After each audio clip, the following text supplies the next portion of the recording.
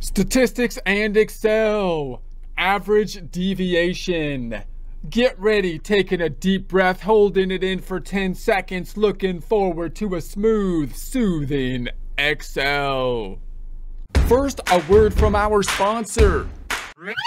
Yeah, actually, we're sponsoring ourselves on this one because apparently the merchandisers, they don't want to be seen with us. But that's okay, whatever. Because our merchandise is better than their stupid stuff anyways. Like our CPA 6-pack shirts, a must-have for any pool or beach time. Mixing money with muscle, always sure to attract attention. Yeah, even if you're not a CPA, you need this shirt so you can like pull in that iconic CPA 6-pack stomach muscle vibe, man. You know, that CPA 6-pack everyone envisions in their mind when they think CPA. Yeah, as a CPA, I actually and unusually don't have tremendous abs. However, I was blessed with a whole lot of belly hair. Yeah, allowing me to sculpt the hair into a nice CPA 6-pack like shape, which is highly attractive. Yeah, maybe the shirt will help you generate some belly hair too. And if it does, make sure to let me know.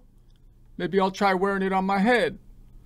And yes, I know 6-pack isn't spelled right.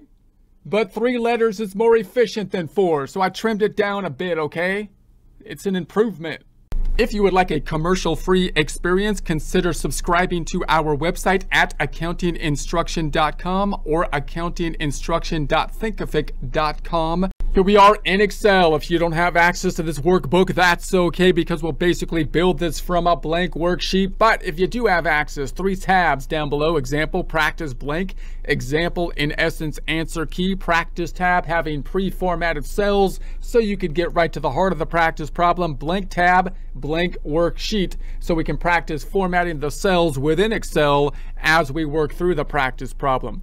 Let's go to the example tab to get an idea of where we will be headed. We're going to create a very simple data set on the left-hand side to practice concepts which will lead up to the concept of standard deviation.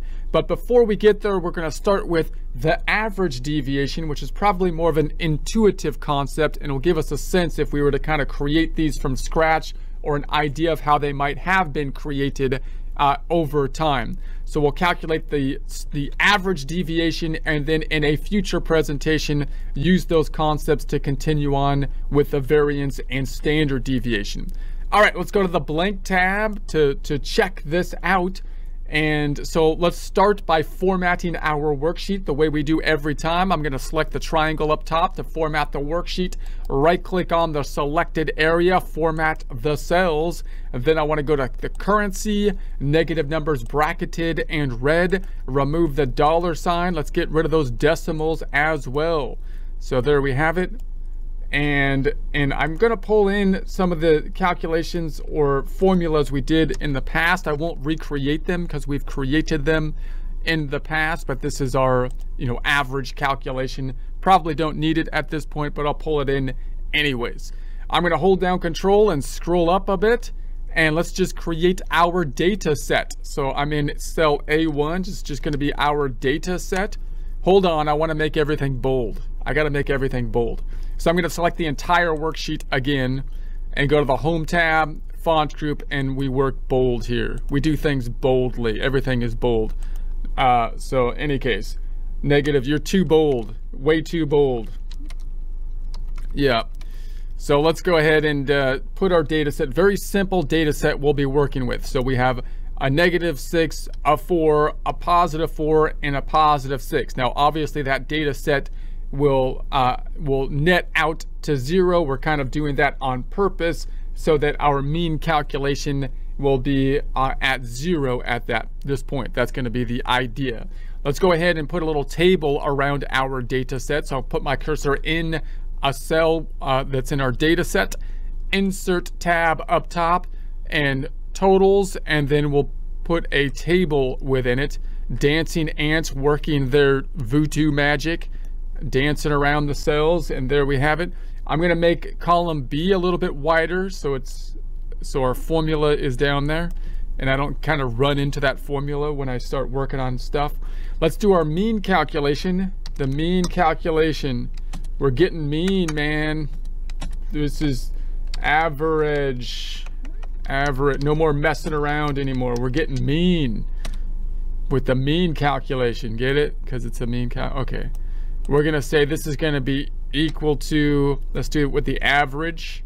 So this is going to be basically our formula down below, where the average calculation is going to add them all up and divide by the number that are there, right? So if I select this little data set, it'll add them this plus this plus this plus this divided by 4, right? And that's going to give us 0, because when we add those up, we have 0, so our mean is at 0. Let's go ahead and make that blue and bordered, which is our custom, dropping it down on the borders, and blue, and then on the bucket. If you don't have that blue, if you want to find that blue, you can use a different color, but I like that blue. Standard color wheel, there's the blue. That's the one. That's the one. All right, let's do the actual calculation. Let's do a mean manual calculation just to practice that one more time. Make sure we understand the concept. I'll say calculation. And so let's make this a header tab. So we'll do a little table calculation. Home tab, font group, making this black and white. And then I'm just going to sum it up. So let's go with the sum of data, which is X. So I'm just going to sum up this data set, which is summing up like the numerator up top, which you can see in these two ways we could see it, equals to SUM, our most famous function. If you know nothing else, you want to know the sum function. Summing it up comes out to 0. And then we're going to divide by, I'm going to put this character so that when I put a divide, it will not try to do something, because the divide is a mathematical function, although I don't think the divide would do anything anyways. But just to note, if you're trying to just type something and you're starting with something like a plus or a minus, then you could put that first and see it doesn't show up. It's just telling Excel, this is not a formula. I want you to just type this thing out. We're going to divide by the count. I'm going to I can count them myself. There's 4 of them, but I'm going to use the count function to do it, because that's way cooler and it helps us practice. So put the dancing ants and work in their magic with the count function, 4 of them. Home tab, font group, let's put an underline so we can get to the mean. We get to the mean. This equals this divided by this. So 0 divided by 4. I don't want to get to the mean, I want to get to the nice. You got to get through the mean before you can get to the nice. So we're going to then go up, home, alignment, let's do some indentation and double indent. Home, alignment, double indent. We'll put some blue borders around this by going to the home tab, font group, border it, drop down and making it blue. Okay, so now that we have that, I'm going to give us a calculation, a new formula, which we're going to call the average deviation. So remember, the mean is telling us kind of like that middle point, and we have different kind of calculations to do that. But now we want to kind of think about the spread, and so another calculation is going to be the standard deviation, but we're going to kind of gradually get into that. First, thinking about what we might do intuitively, which is going to be the average deviation. So let's actually practice writing in this formula. I'm going to make this black and white for the header, and I'm going to enter the formula. We're going to type in the formula, and then we'll kind of work it out in Excel. So if I go to the Insert tab and go to the symbols, if I make an equation, let's do our equation again. I'm going to make it with an ink equation. So ink equation in the tools. So equation tab, tools, ink equation. I'll make this a little bit larger, and let's type this thing in. So it's going to look like this. We're going to use that sum thing. So it looks like this. And so there it is. Even though it wasn't very nicely put, I'm going to put the N on top. It might not see the N at first, but once I put the I equals on the bottom, it will usually pick it up. So I equals 1. And so there it is. So that looks good. And then I want to take the absolute value. So when I do the absolute value, it'll probably read it as a 1, but then it'll see it when I finish it. So I'm going to put absolute value sign. So it thinks it's a 1, but then when I put inside it, I'm going to put x sub I, and then minus the u, which is a mu, and that stands for the mean. And we're going to put another so absolute value symbol, and then I'm going to put this whole thing over underlining n. Okay, so there's our what is that? That looks like a funny, it did something funny. Hold on a sec. We just want an n. There we go. Okay, so what is it? So if we're trying to think about the spread of the data, the first thing that we might do, which is an intuitive thing to do, is to take a look at all these data points, right? We could take a look at these data points and kind of think about where each of them lie in relation to the mean, the middle point, the 0. So that's what this is saying. We're going to take each of these data, which is going to be represented by x. So x is going to be 6, 4, 4, and 6, taking each of those minus the mean, which is now represented by the mu here. And so that's going to give us our distance of each of the data points from the mean. Now, we purposely made some data points positive and negative so that we can take into consideration this issue of what if we have negative data points. That could cause us kind of a problem. So what we want to do is not have positive and negative data points, but see the distance from the mean, whether it be positive or negative, and that's why we take the absolute value. So, right, so these are all going to be, the mean is 0, so these are going to be positive and negative from 0, so it's going to be, the absolute value will give us a positive number no matter what. So it's going to be 6, 4, 4, and 6, right? And then we'll take that, we'll sum those up, and then we're going to take that and divide by the count, which is n. So this is kind of the first thing that would probably come to mind when we're trying to deal with this concept of the spread, right? We could start to think of a calculation like this. Let's make the home tab font group, let's make it a little bit larger and make it orange. This is a drop down orange. All right, so there it is. Okay, so now let's do this. Let's actually do it. So the numerator is going to take all of our data minus the mean. So I can make that with a nice little table. So we could do that quite nicely in Excel. So I'm going to make column E smaller, putting my cursor between E and F and making it smaller. And then I'm going to take my data. Let's just copy the table over here. I'll just copy it, right click and copy it. That'll be my starting point. Right click and paste. And then I'm going to compare each data point to the mean. I'm going to compare it to the mean, which is equal to that 0. Now, when I hit enter, it might try to take the cell below it.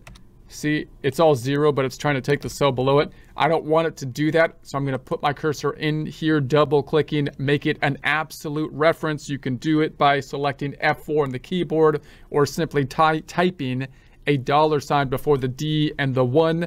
The $ not representing dollars in this case, but telling Excel, don't move the cell references down. Keep on pulling the same cell of this 0 up here in D1. You only need a mixed reference, by the way, with just $1, but the absolute is easier to remember. So that's why we'll just use that. So there we have it. And then let's take a look at the difference. So now we have the difference, and the difference is going to be equal to the 6, in this case negative 6, minus the 0. So the distance is 6, but this is now still giving us a negative number. Now, we picked the mean to be 0 on purpose so that we can kind of easily see this issue with negative numbers and positive numbers, right? So now we have to say, well, I don't want negative numbers. I want to measure the distance from the mean. whether it be positive or negative. That's why we would say, if we were trying to think this out intuitively, we would say, well, this makes sense. We're taking each value minus the middle point, which we're designating as the mean, and now we're gonna, but this doesn't work if there's negative numbers, so I'm gonna take the absolute value, right? So we're gonna say, let's do absolute value. Now I'm gonna center and wrap these headers. So I'm gonna select these headers, home tab, alignment, wrap them, and then center them. Okay, so then now the absolute value, the way to do this in Excel, there's a formula equals ABS. Now, obviously, if you don't know that formula, you can just look it up, right? You could Google search, how do you do absolute value in Excel, and you'll find the formula. But absolute value of the 6, because Excel's quite, a lot of people use it. So finding out those kind of simple formulas is pretty easy to do if you have internet connection. So there we have it. So now we've got the absolute value. Now, because I'm in a table, I can add a total column. So let's add a total column by being in the table, going to table designs, and then the table style options, I'm going to add a total column over here. So in the total column, the data, if I was to add up or sum the data, let's hit the drop down. It gives us our options of what we're going to do by default. Let's sum them up. So it comes out to 0, of course. And then the mean calculation, maybe I'm going to use my count this time. So I'm going to say count the data just to show me how many data options, because there's no point in summing up the mean, which is the same number all the way down. And then the difference, I'm going to sum this one up, which is going to come out to 0. Now these two look the same because the mean is 0, but they won't always be the same if the mean is not 0, as we will see in future problems. But the difference will always add up to 0 when you sum it up, because the differences from the mean, which is the middle point, will always result in amounts that are going to add up to 0. Okay, and so then we're just going to, and over here we're going to sum them again. So we took the absolute value of the difference, and now they're all positive numbers, so we get up to a positive 20.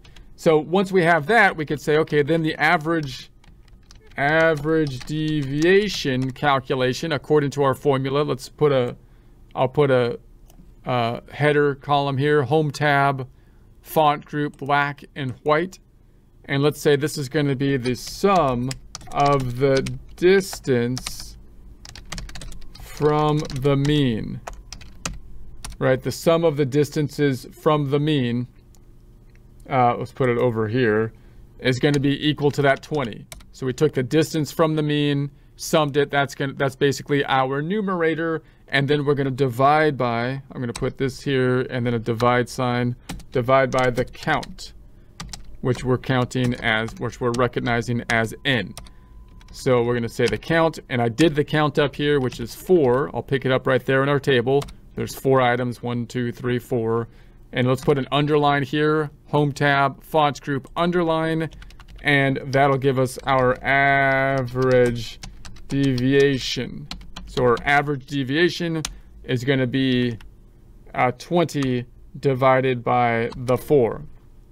So we get 5. Let's add some decimals just so we can compare it to what we'll do next time.